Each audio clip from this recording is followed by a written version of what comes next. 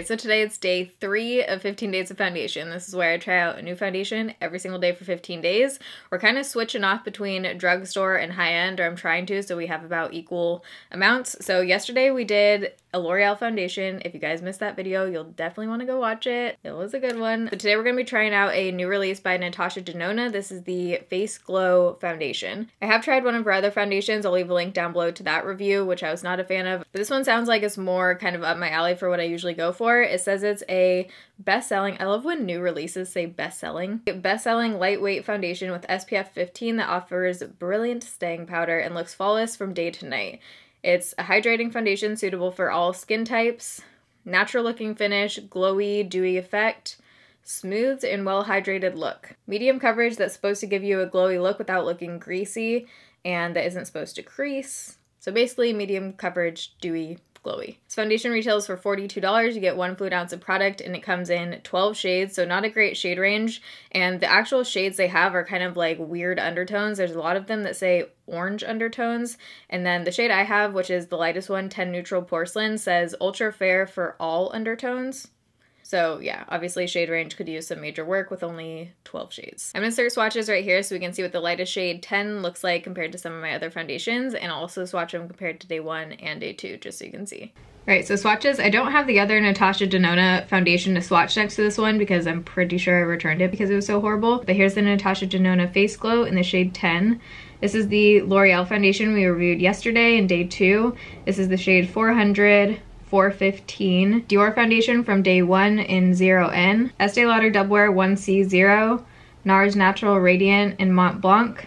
Dermacol 208. CYO Life Proof in 101. And L'Oreal True Match in W1.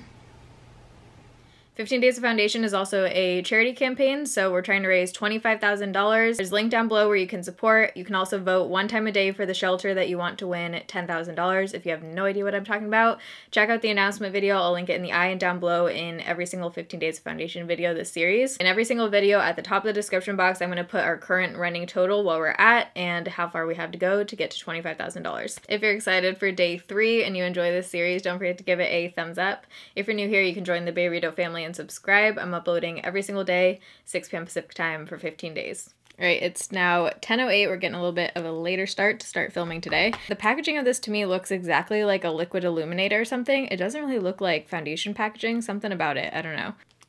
Oh, wow, super liquidy. I'm gonna give this a really good shake because this is sounding like pure water. Way better. So definitely shake this if you get it. Squeeze tube and a pump. Kind of crappy pump. So I'm gonna start out with about that much. So I've already prepped my skin. Let's start out with the brush on this side. It smells like baby powder. Oh, it's feeling a lot more like thick and creamy than I was expecting with that initial liquidiness.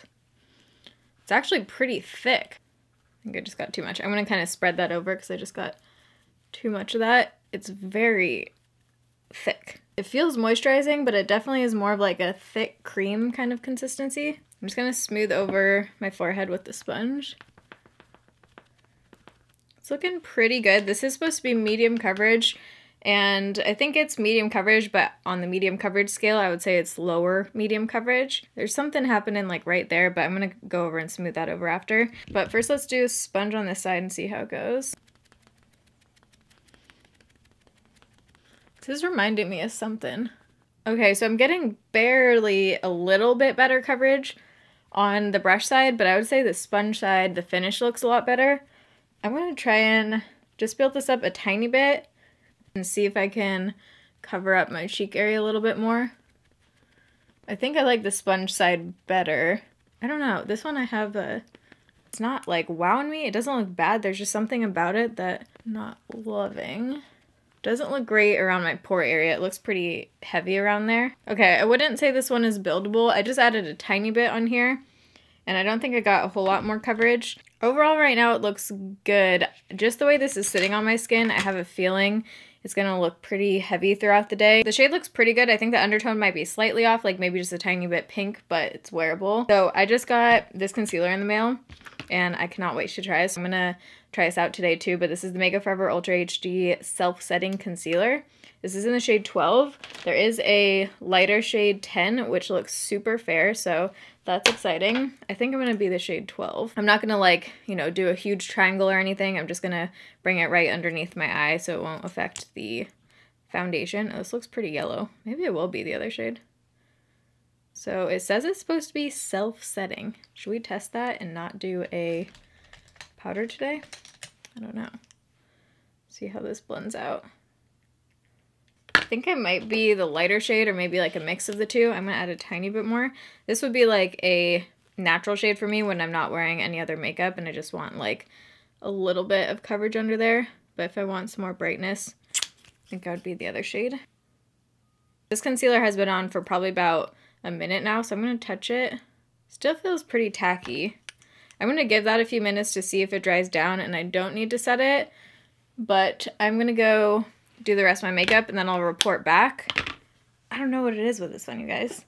It doesn't look bad, that's the thing. Like if I was just looking at my face, I just feel like as far as glowy medium coverage, I have foundations that look a lot smoother on my skin, so maybe that's it. It is 10:20, so that's when we're gonna call the check-in time. To the touch, it feels tacky. Like I am gonna have to set just this part of my face with powder. I might set my temples too, just so I can blend stuff, but yeah, it does feel tacky. It feels like a thicker BB cream almost. It feels nice and moisturizing, but I can feel it. Like I definitely feel like I have makeup on. So 10:20 check-in, I'm gonna do the rest of my makeup and I'll be right back. It is now 10:50, but the check-in time again is 10:20. Did a little blend switch. So the more it's sitting on my skin, it's kind of grown on me, and I looked out in natural lighting, which you guys will see in a second, and it looked almost more just like a soft kind of glow. I do notice the one thing I really am not liking is that it is making my pores look massive, and I don't think I had these little bumps when I started applying it this morning, unless I'm breaking out from, hopefully not yesterday's foundation, because I freaking love that one, but I'm thinking it might have been the Dior one from day one, or I just am like having a weird reaction with this foundation. I'll show you guys really close in natural lighting, but I have these like little under the skin bumps kind of like all over my skin right now, and I don't remember seeing that when I was applying it, so I'm hoping I'm not having like a weird reaction to this product. We'll see how it goes. I'm still gonna try and keep it on, and we'll see throughout the day if it gets worse or anything. So on the rest of my face, for bronzer, I used the Makeup Revolution Bronze and Glow Duo. Didn't use the highlight, but I just went in with this bronzer shade.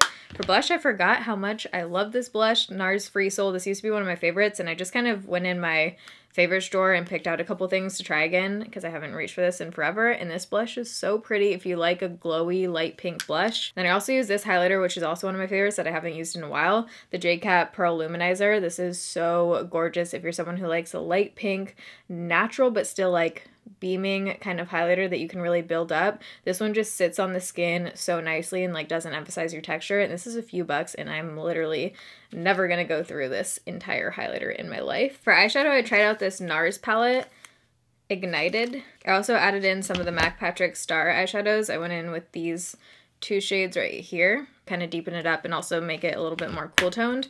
This palette was okay. You definitely have to use these shades wet. Spray your blush with MAC Fix Plus, or else they're just going to be more of like toppers. The mattes were good. I don't know. I just don't feel like this one is quite worth the money. And then for lips, I layered Sigma Anti-Venom Liquid Lipstick with the MAC Patrick Star Peachy Peter. I love this nude lipstick. I've been using this shade a lot. So let's go see what this looks like in natural lighting, and we'll do a flash test. All right, we're in natural lighting. I don't know what's happening with my bun today. So I'm just going to zoom you in so you can see all the bumps and stuff I'm talking about. Okay. I think that is picking up. So you can just see bumps around here on this side too, and then right here there's like 3, and it's making my pores look friggin' massivo. Here's my forehead. It doesn't look bad on my forehead. Again, I just feel like there's a little something happening right here, but overall doesn't look bad except for the bumps and around my pore area. So I'm just gonna see if those bumps get worse throughout the day. Like I said, I don't think I had those when I started applying, so we shall see. Let's do a flash test. You guys, the amount of times I take these flash photos with no flash and have to redo them is pretty much every day. I pulled down my collar so you guys can kind of see my neck with the flash. It actually looks I think it looks really good in flash. I think it looks like it's just like the same shade as my neck, so that's exciting. Looks like this one you could definitely wear in flash photography. It does have SPF, but it doesn't seem to be like causing a major bounce back. Oh, also the concealer, a little update. So I did have to set my under eyes. Also, I had to set this part of my face. I forgot to say that. I did set my under eyes. It didn't self-set any more than other concealers I have, and I do feel like I'm getting a little bit more creasing than usual. So I'm gonna keep trying that Makeup Forever concealer, but right now I wouldn't say it's like self-setting and amazing or anything, but I'll keep trying it. Check-in time 10:20. I'll see you guys in a few hours in natural lighting again. Okay, it's now 3:46, so it's been on for over 5 hours. Another hair change. So it's looking almost a little bit better. I feel like since my skin has kind of like warmed up to it, it doesn't seem to be worse like on my forehead, and it almost looks a little bit dewier, which I like. I'm not creasing too bad on my upper lip at all. I still don't love how it looks around my nose and my pores. That's like my main thing with this foundation. In order to want to wear this foundation again, I would definitely need to find a good primer combo with this one. I'm going to try it with the Revlon Pore Filling. I always do a wrap-up video at the end of 15 days of foundation, updating you on when I try it in different ways and with different primers and setting sprays and everything. So I will try this one with different primers to see. Everywhere else it's looking pretty good, but here is zoomed in. So yeah, I feel like everywhere except my pore area looks pretty good. I finally organized the entire filming room. You guys will have already seen that in a vlog by the time this video goes up. So now I'm just gonna get some work done, and then I have a couple friends coming over later for dinner, and then I'll see you guys at the end of the night. Okay, I was just so close to getting in the shower. I don't even have pants on right now. I almost entirely missed this last check-in. I turned off my alarm and then just totally spaced out. But it is now 8:50, so it's been on for over 10 hours. Feel like it's actually looking a bit greasy. I can always tell when foundation looks greasy instead of dewy, because around here it just looks like almost oily. And I have dry skin. My skin doesn't get oily throughout the day, so I know it's, you know, a foundation when my skin looks like this. So this one I would say probably not for oily skin, but could look totally different on your skin and if you set it with the powder and stuff. But it's not looking bad. I just wouldn't wear this as a like long wear foundation. Creasing isn't too bad. Like, this is pretty good for creasing. It does look like it's rubbed off a little bit right here, probably where I was like resting my hand on there. It does look pretty greasy around my pores, and they're just like out to party.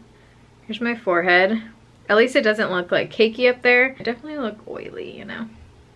I would say it looked pretty good up until like the 8-hour point, really. So if I really wanted like an all-day foundation, I probably wouldn't put this one on, or I would try it with a different setting spray or mix it in with something.